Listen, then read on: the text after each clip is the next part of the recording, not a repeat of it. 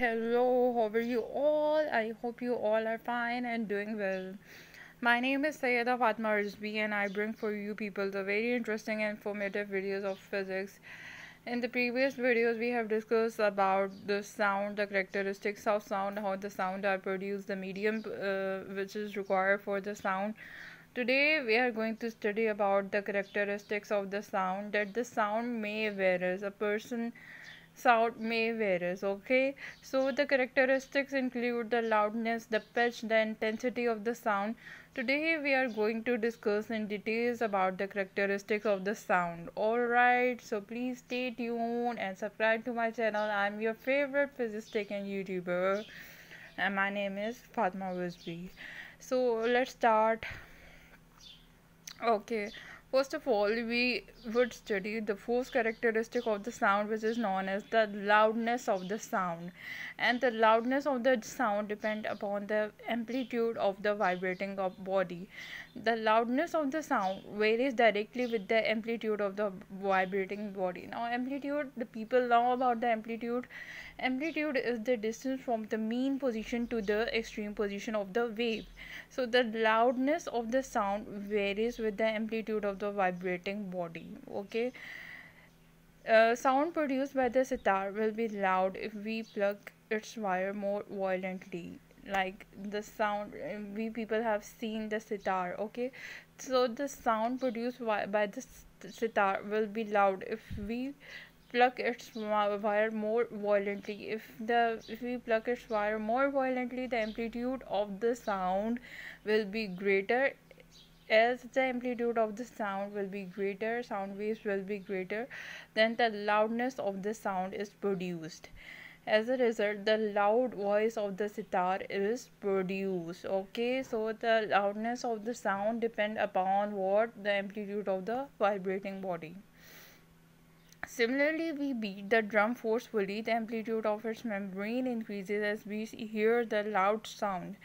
So, if we beat the drum more forcefully, the amplitude of its vibration increases.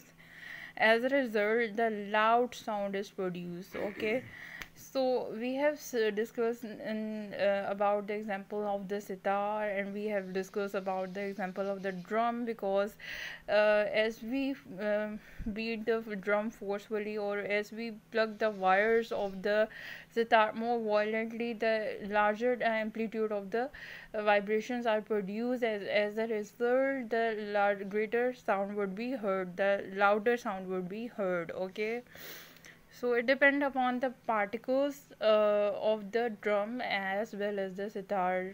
They get into the active mode. So the loudness is directly proportional to the amplitude of the vibrating body. It means that if the amplitude of the vibrating body is greater, the greater will be the loudness. So loudness is directly proportional to amplitude of the vibrating body. Okay, the next step over here is the area of the vibrating body. The loudness of the sound also depend upon the area of the vibrating body. Alright, so the next phase over here is the loudness depend upon which factor? The area of the vibrating body. Now let's discuss about its examples. Sound produced by the large drum is smaller than that by the small one because of the large vibrating area. So sound produced by large drum is larger as compared to that of the small one. So corrected, I have done the mistake over here. Sound produced by the large drum is much greater as that produced by the small one because of its large vibrating area. As usual, because of the large area of the drum, if someone beat the drum and it has the large area, the particles of the drum is also large, and the sound produced by such vibrating body is larger. So because of the large vibrational area, the sound produced by the drum is larger than as compared to the small ones. Small drum means that this small drum has the small vibrating area, so the loudness of the sound would be here would be smaller as compared to the large drum. area plays a very vital role in the loudness of the sound. If we strike a tuning fork on the rubber pad, a feeble sound is heard. Okay, but if the vibrating tuning fork is placed vertically on the surface of the bench, we would hear a louder sound. So here we have taken a comparison of the rubber pad and the surface of the bench. The tuning fork is the device which is used in the schools. Alright, so if we strike the tuning fork on the rubber pad, a feeble sound is heard, a low sound is heard. But if we strike the tuning fork, vibrating tuning fork, vertically on the surface of the bench, we would hear the louder sound. So because of the large surface area of the surface of the bench, we would hear the louder sound because of the vibrating tuning fork.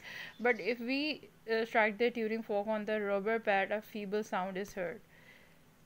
Loudness is directly proportional to the area of the vibrating body. So greater the area of the vibrating body, larger will be the loudness of the sound.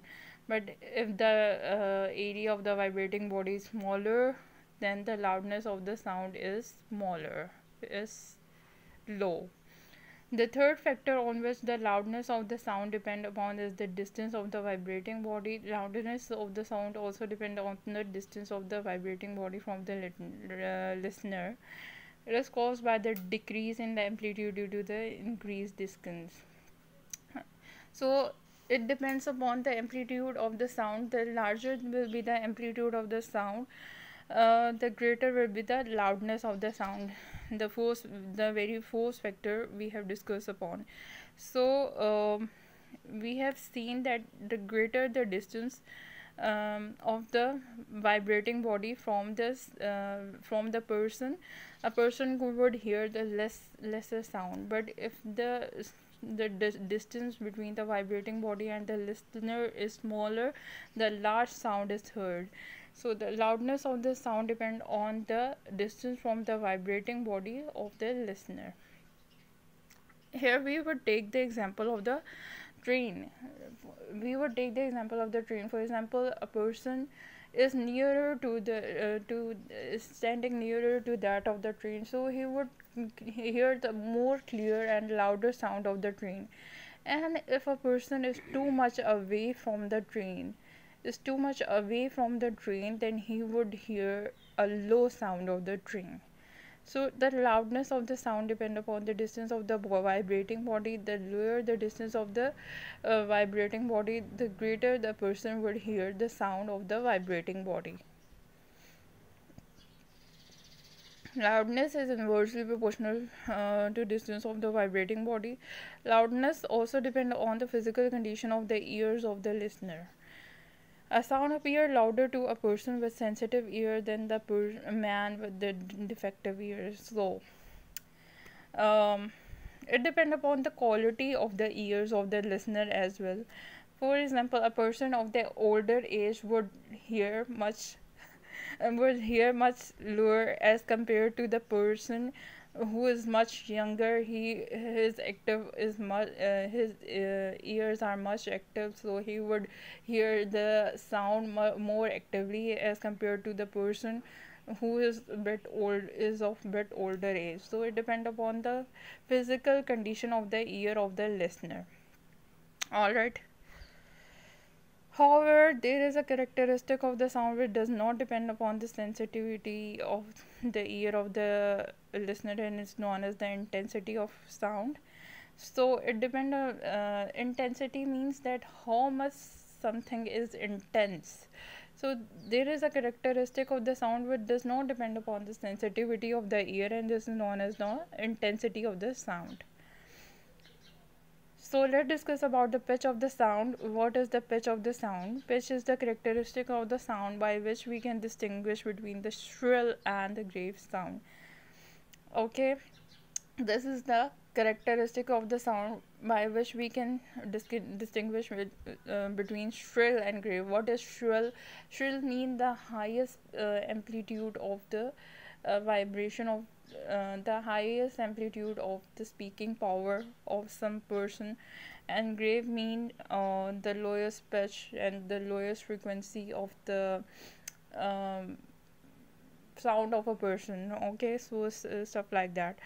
So pitch is the characteristic of the sound by which we can differentiate between the shrill and the grave sound. Frequency, the number of vibrations per cycle of the vibrating body. The number of vibrations which are produced per cycle of in 1 second is known as frequency. So let's discuss about the relationship between the frequency and the pitch. Pitch depend upon the frequency. A higher pitch can make higher frequency and vice versa. For example, the frequency of the voice of the ladies and children is higher than that of the man. So frequency of voice of the ladies are much higher and the children are much higher than that of the man. For example, therefore voice of ladies and children is shrill and of high pitch. So here we have discussed the example of the ladies and children because they have the highest voice and higher pitch as compared to that of the men. So ladies and children have is have higher pitch, and this higher pitch is known as the shrill. All right, and then that of the grave, because men have low frequency, uh, low frequency of the voice. All right. So ladies and children have higher frequency of voice, and that higher frequency of voice is known as shrill and of high pitch. Alright, so today we have discussed about the characteristics of the sound, in which we have discussed about the amplitude, pitch and distance of distance, some stuff like that. So I hope that you people enjoy my video. Like, share and subscribe to my channel. I will bring for you people another interesting, exciting videos of physics, spread physics, because this is the very interesting and entertaining subject. Stay tuned. Thank you so much. Allah Hafiz.